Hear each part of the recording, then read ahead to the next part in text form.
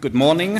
Thank you very much. It's quite a large crowd for such an early morning. So this will be a very different presentation that you might be used from this meeting, because I'm not a clinician. I am really a microbial ecologist with an interest in the ecology of the gastrointestinal tract, the microbes there, and the evolution of microbes. And what I would like to do is now before we are starting to think how to use probiotics to influence this ecosystem, I would like to do a step back and discuss some biological principles with you. And I think these understanding of this, of the evolution and the ecology of these ecosystems is very important to define and to develop better probiotics. We've seen already, and I'm sure we see more of these introductory slides. So we have a lot of bacteria in our gut. 100 trillion bacterial cells, 10 times more bacterial cells than host cells, and these bacteria, or this joint genome of these bacteria that we call the microbiome, has 100 times more genes than our host genome.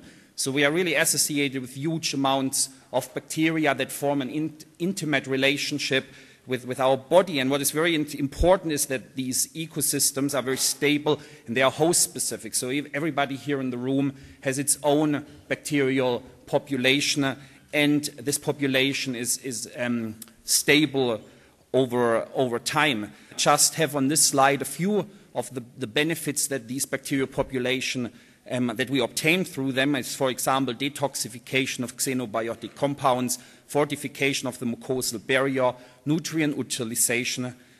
These bacteria in our gut form a functional barrier to colonization by pathogens.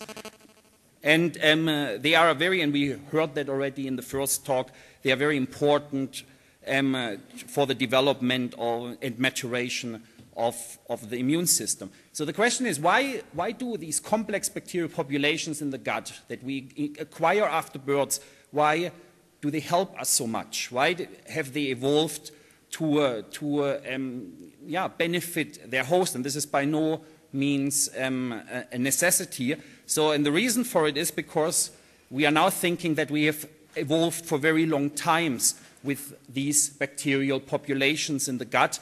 And there are even scientists now who think that the adaptive immune system has specifically evolved to maintain beneficial microbial communities in our gastrointestinal tract. And the key here, of course, is the selection pressure on the host. So if we maintain bacterial population that benefit us, then throughout evolution, if there is a selection pressure on the host, this is a mechanism by which beneficial traits of this community can evolve and can become dominant. Another very intriguing thing about gut microbiota is human breast milk. And human breast milk is what I call here a highly evolved food to support our microbial symbionts. And it contains around 200 carbohydrates, complex carbohydrates. And this is really something that is fascinating to me, because these carbohydrates cannot be used by the infants because they are non-digestible. So, and it's 4 grams per liter. So why are these carbohydrates there? And scientists now think that these carbohydrates have specifically evolved to benefit a beneficial microbial population very early in life, that then is important for the factors that we have already heard, the maturation of the immune system, the avoidance of pathogenic bacteria. And the reason why breastfed infants have a higher amount of bifidobacteria is very likely due to these carbohydrates. So here we really can see how during evolution humans have evolved a specific mechanism to enrich for beneficial microbes in a very critical phase in life. And I just want to summarize this. Life in industrialized societies has introduced profound changes to the human environment that are markedly different from the conditions in which humans have evolved, and which are likely to have occurred too abruptly for the human microbiome to adjust. So in other words, is this the beneficial relationship that we have evolved over millions of years? We are very successful within the last 100 years, 150 years, 50 years, nobody knows, to actually damage this, and by this might actually increase certain lifestyle diseases. And what is very exciting is we actually see evidence for this in the Lactobacillus reuteri population structure. If you look at this structure, again, you can see in the other, as in all of the branches of rodents, pigs, and poultry, we see a large amount of genetic diversity. But in the human population on top, this is basically one single clone of Lactobacillus reuteri. So what we think is that this human Lactobacillus reuteri population went through a bottleneck, and Stefan Rose, my collaborator, sequenced 4 of these human genomes from this clade, and what he found is really just a handful of mutations. So this is really striking because these Lactobacillus reuteri strains have been isolated from different geographic locations. So it really looks like that the Lactobacillus reuteri population has been reduced dramatically within the last 50 to 100 years, and this is what we consider a bottleneck, and this is why we see such a clonal structure. And of course it is speculative, but there is a good possibility that this is caused by the recent changes in our environment. Yeah.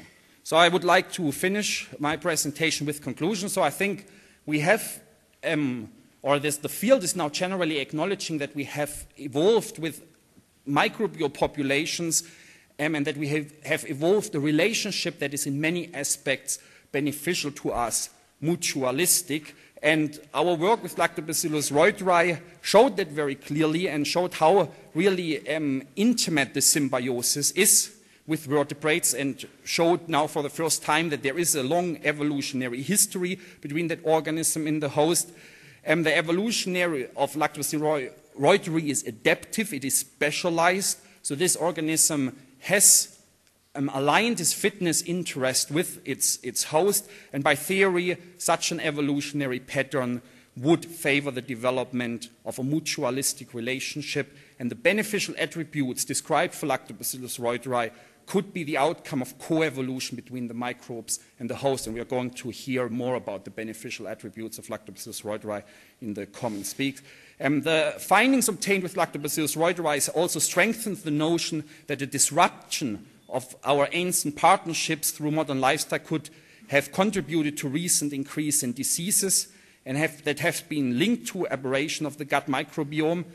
And finally, and this is what I'm very excited about, that I think a mechanistic understanding for these symbiotic relationships in the vertebrate gut and also the evolution of these ecosystems can help us to actually design better probiotic organisms. So we should never forget that probiotic or that bacteria have never evolved to actually become probiotics.